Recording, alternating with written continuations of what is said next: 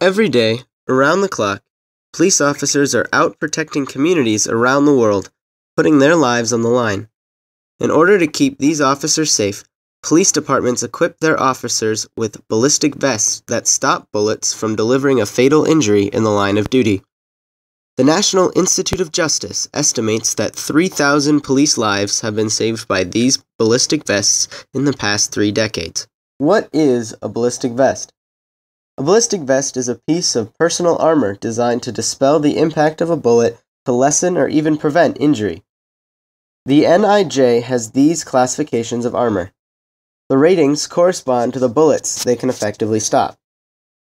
There really is no such thing as bulletproof armor, but rather bullet-resistant armor, as many bullets just have too much velocity or mass to be stoppable.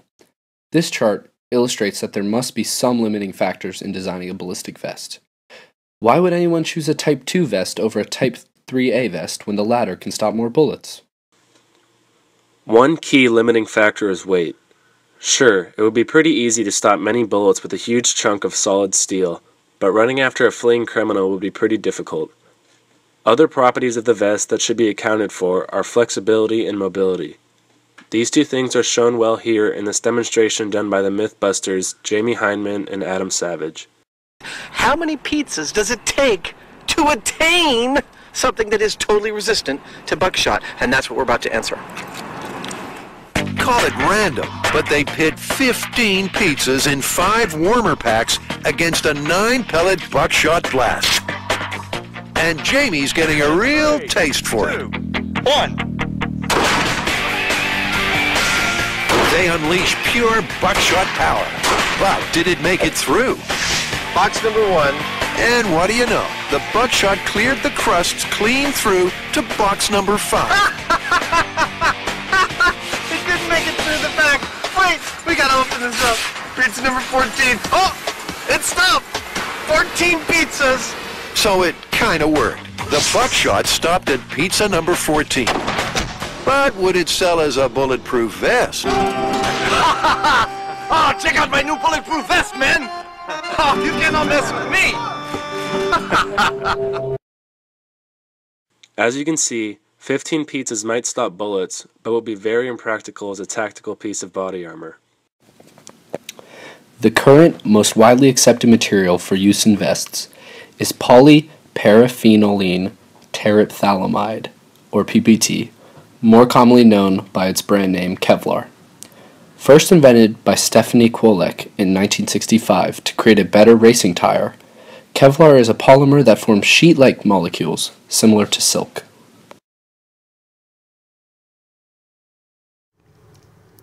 On a molecular level, Kevlar is formed through reaction of paraphenylene diamine and molten terephthalonyl chloride with N-methylpyrrolidone as reaction solvent. The process which makes the yellow fibers many of us are familiar with is also the process where it gains much of its strength and properties that make it such a good material for ballistic vests. This process is called wet spinning. In this fairly extensive procedure, all the polymer chains are arranged into a nematic state, or all facing the same direction, which gives a high elastic modulus and high tensile strength to the macroscopic Kevlar fiber. What makes Kevlar such an effective ballistic material? First, the interchains and super strong hydrogen bonding within its structure allow it to be stretched a long time without breaking. When woven, Kevlar fiber's tensile strength nears 3,620 megapascals. This combined with a relatively low weight gives Kevlar one of the highest tensile strength to weight ratios, 5 times that of steel. Another advantage of Kevlar is its resistance to cold and heat stress, as well as resistance to degradation by most chemicals. On the macroscopic level, Kevlar as a whole works like a net. Energy is dispersed throughout each tether so that the momentum of a fast-moving object can be stopped. The Kevlar interfaces itself so that the system as a whole absorbs an object's inertia, not just a few strands. As a result, a bullet's effect could be lessened from penetrating the body to only a bruise. For these reasons, it is not only used to protect police forces, but also to protect spacecraft. impacts on the spacecraft are very violent, even impacts by very small particles. Imagine a pebble hitting the windshield of your car while you're traveling at over 30,000 miles per hour.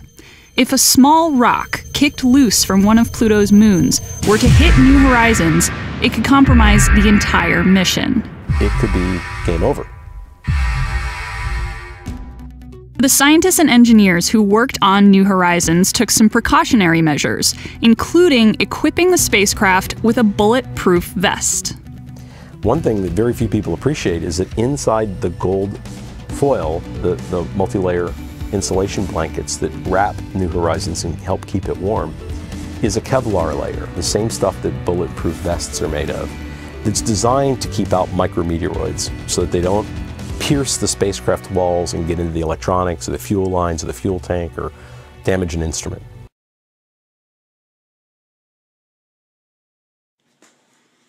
Kevlar may have the power to protect a spaceship from debris, but it is far from a perfect material for ballistic vests. Some disadvantages of the material include a low compressive strength. The molecule strings stack on top of each other so they can be stretched well, but they are also very rigid. For this reason, we can't make skyscrapers out of Kevlar beams. Also, because of its high tensile strength, Kevlar is incredibly hard to cut during manufacturing. This stress-strain curve for Kevlar, and its biological inspiration spider silk, shows another disadvantage of the material. Although it does have a very high tensile strength and a high Young's modulus, it does not have a high toughness. Kevlar can only be stretched less than 10% before it fractures. This can be a problem if the vest takes successive hits. Kevlar vests do not perform as well under these conditions. What will come next in the technology of ballistic vests?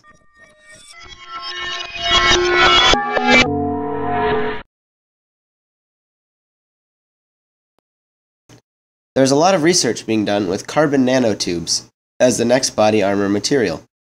Much like Kevlar, they have a high modulus and a high tensile strength. Unlike Kevlar, however, they are much tougher and can be stretched roughly 16% without breaking. These could be the future of ballistic technology. The innovation of materials has been increasing exponentially as humankind modernizes and improves technology.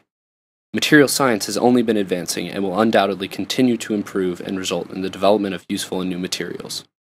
Ballistic armor was first developed when men used bows and crossbows in war, and utilized different materials to stop these projectiles from injuring the wearer. In modern days, bullets are the main projectile a combatant will face, so the materials used in this type of armor and clothing must reflect this change to continue to protect their wearers.